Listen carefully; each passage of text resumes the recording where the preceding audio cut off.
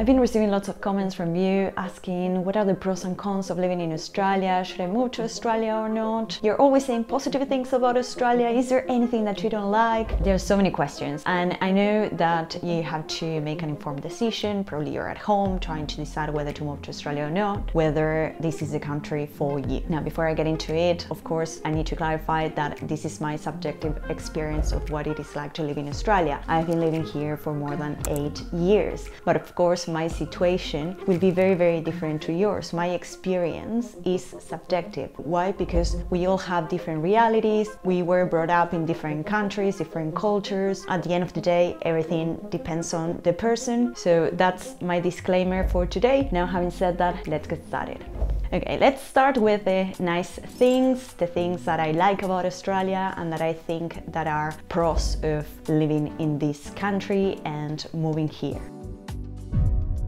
The first one, of course, is the quality of living. As you may know, Australia has a very high standard of living, and one of the reasons for this is accessible healthcare, education, and employment. In terms of healthcare, I'm not going to get into details in this video. I already have a dedicated video about it, but as a quick overview, if you are an Australian citizen or a permanent resident, or if you have a special humanitarian visa, or if you come from a country that has reciprocal agreements with Australia, you are eligible to access Medicare. Medicare is basically public health insurance. So if you have Medicare, you can access rebates, you can access bulk billed consultations, stays at public hospitals, etc. And you have peace of mind that you can always access good healthcare. Of course, if you need special treatments, then accessing private health insurance is a good idea. So one of the pros for me of living in Australia is the high standard of living because healthcare is very accessible. Another thing that adds to the quality of living is safety. As I said in other videos, in comparison to other countries, Australia is in general a very safe society. I've been to other parts of the world, and of course, if you read the stats, Australia has very low crime rates. Of course, there's petty crime and things do happen, but in general, Australia is super safe. So for me, that's a huge pro. Another positive of living in Australia is the fact that it has a very strong economy. I think the current unemployment rate is 3.7%. In general, Australians have very high salaries in comparison to other countries, and not only for professional jobs, but also for trade jobs, with average weekly earnings for full-time workers being around $1,800. So overall, Australia is a pretty stable country, both economically and politically speaking. Australia is a very productive country, which gives a lot of stability and certainty.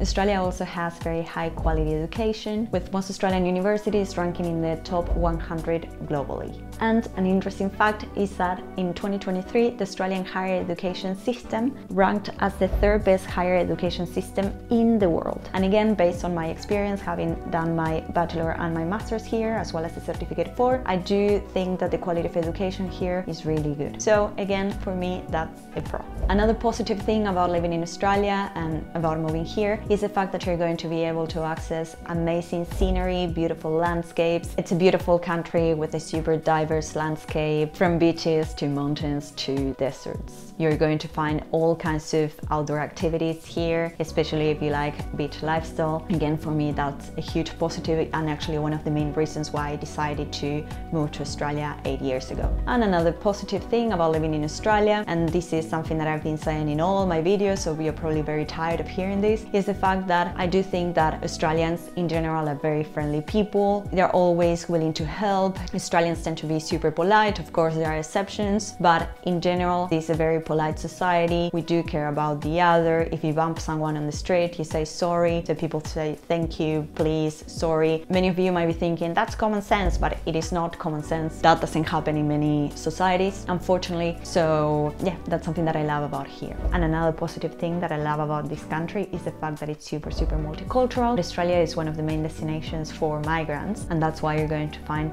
lots of people from all over the world. So it's super interesting when you meet someone from a completely different culture to yours, and you get to try different cuisines, different food. For example, before coming here, I had never tried Indian food or Vietnamese food or Thai food, believe it or not. So it really opened my mind, and today I'm a big fan of all those meals. So yes, I think that those are the main positives. Now, having said that, let's start talking about the cons. And again, please remember that this is my subjective perspective, view, experience, opinions, and the things that I like you might hate, and the things that you hate I might love. So we are all very different. We're human beings. Our experience of how we perceive the world is going to be completely different. So yeah, let's start talking about that.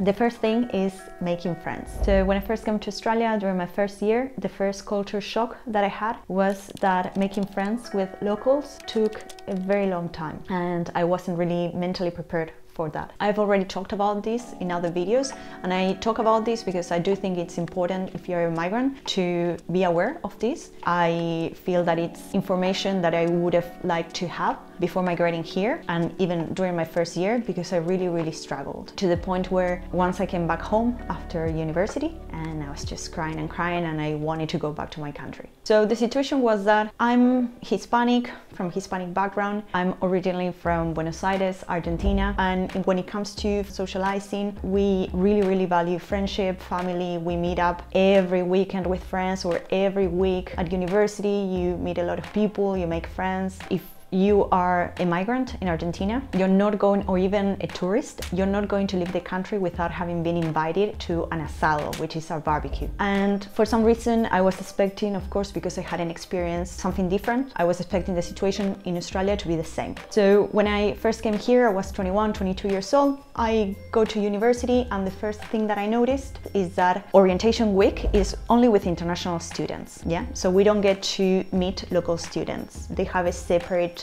orientation week. I do understand some of the reasons why they do this, but in my personal opinion, this is not the best approach. I loved my experience, and again, I do think that the quality of education is really good and I learned a lot, but in terms of how orientation week and the activities available for international students and local students to mix, if you want, to make friends, are very limited. At least that was my experience. It might be different now. Something that I encounter is that I would go to class, and then at the end of the class I wanted to keep chatting. Maybe we were put into different groups, and I wanted to keep chatting and getting to know my classmates, but they would just stand up and say bye, see ya, and off they went.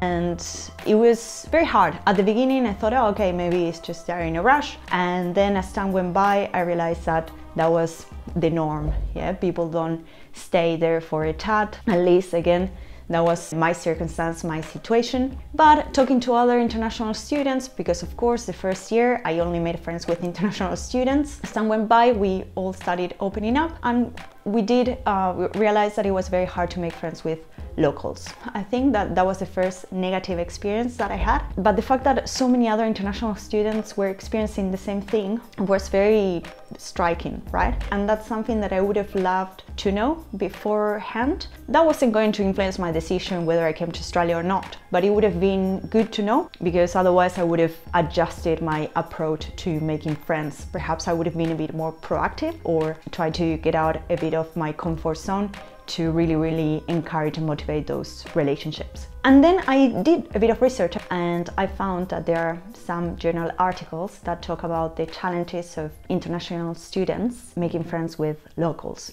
The reasons for this is that first, we're adults, and making friends as adults, of course, it's a bit harder than when you are kids, right? When you're a kid, it's very easy to go to someone and say, hey, do you want to be my friend? At least that was my case. In other instances, we're super busy, so we don't really have the time to nurture those relationships. But in most cases, the challenges with making local friends is that Australians, they're in their country, they were raised here, and they already have established social circle. So they're not really active when it comes to looking for those friendships. But this has been the reality. And then of course, as time went by, I started working here in a professional job, meaning I was in an office 8 hours a day, and that's when I started making my first Australian friends. But up to that point, all my friends were internationals. And then in the office, of course, when you spend so much time with someone, sitting next to someone, and you have team building activities, etc., you can basically develop those friendships. And I became really good friends with many Aussies, and yeah, that was the case, but of course it took a long time. And of course I had international friends, but many of them were students, right? So they would come to Australia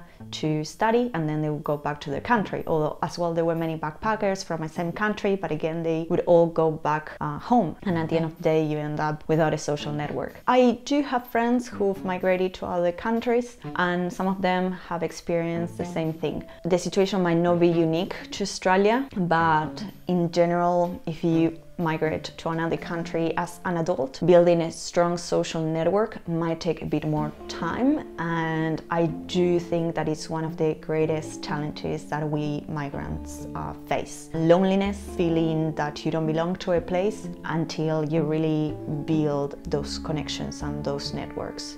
But I'm going to say this, I'm very grateful that I got the opportunity to work in an office and to get to experience what it was like to work with Australians and meet locals, because that I think was the main opportunity that I had to really get to know the Australian culture. So that's something that I would really love Australian universities to perhaps change the approach again. I'm not sure if today they are still doing the orientation week separate, international students on one side and local students on the other, but it'd be something to, I think, to reconsider. So I'm very grateful that today I have very good Aussie friends, to the point where I spent 2 or 3 Christmas at my friend's house with her family. I met everyone, they were super welcoming. So yeah, it takes a bit longer to get to know each other and to really develop that friendship. Again, it could be because of cultural reasons, it could be because we're adults and we're busier, or it could be because it is true, locals already have their friendships. But whatever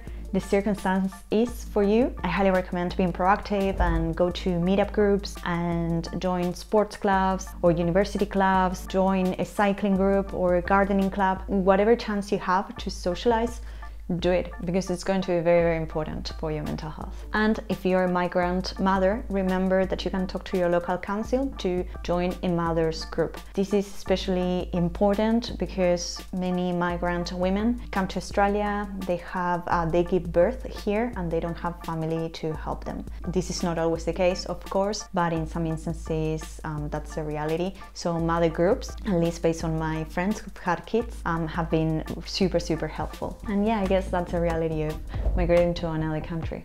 It's not for everyone, it depends on what you want to do and what you want to get out of that experience. The migration process is a bumpy process, highs and lows. Yeah, it's a normal process. And of course, in relation to this, feeling homesick, missing family and friends, it's something. So I went back to Argentina 2 months ago and suddenly seeing my parents, they're getting old, and you're like, oh, yeah, I think that's the hard reality as well of moving to another country, and that's not unique to Australia, but it's in general, so that's not about Australia. And then another con, I feel very negative talking about the negatives of living here. It's not my cup of tea, but let's continue. And another thing that I wasn't a very big fan of is like the major cities here in Australia. The cities are basically concentrated in one spot, and then you have suburbs, and suburbs tend to be more like, it's just big houses. Inner city suburbs, for example, here in Melbourne you have South Yarra, Fitzroy. These suburbs basically,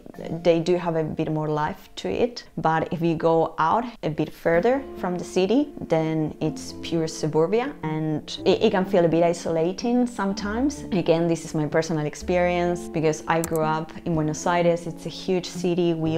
I grew up in an apartment, so for me, I would go downstairs, talk to my neighbors, walk around the city. There are cafes and lots of people walking around, like it's crazy. Whereas here you go out the street and perhaps you're the only person on the street in the suburbs, right? And for me that was a bit shocking, I guess, especially now that I live in a neighborhood that it's further from the city. It takes a bit of time to adjust. But yeah, I have many friends who live in the suburbs, who live in big houses, and they love it there, especially for raising kids. It's an amazing choice for them. They have a lot of space, a garden. So yes, in terms of living in the suburbs, it's not something that I love. I'm a person that really loves seeing people when I go outside, and this is not something that I have been able to experience a lot living in suburbia. So if you like that kind of lifestyle, then that could be a pro for you. Again, everything is very subjective.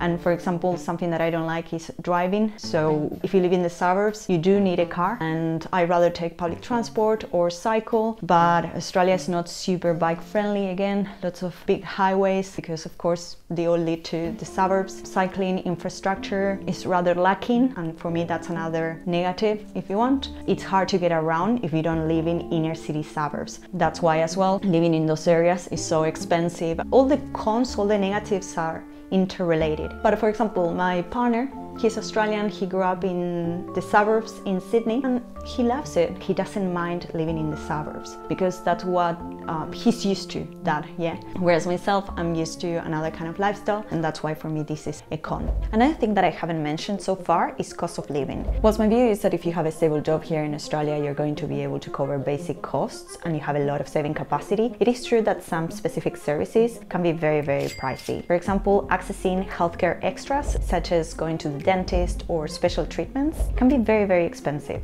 especially if you don't have access to private health insurance. A cleaning at a dentist, for example, will cost you more than 200 Australian dollars. Or even accessing services such as the hairdresser. It can be very, very pricey, especially if you have long hair. A trim may cost you around 150 Australian dollars. For me, this is a huge con of living in Australia. It's not something that I like, and I wish it was much more accessible.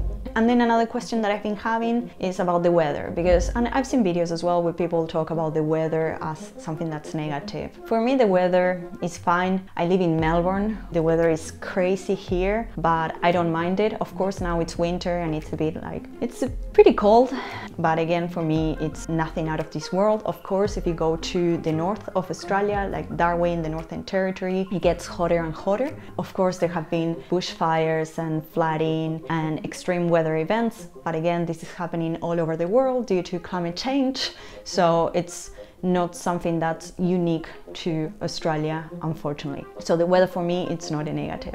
And another thing is the wildlife. Wildlife, dangerous animals.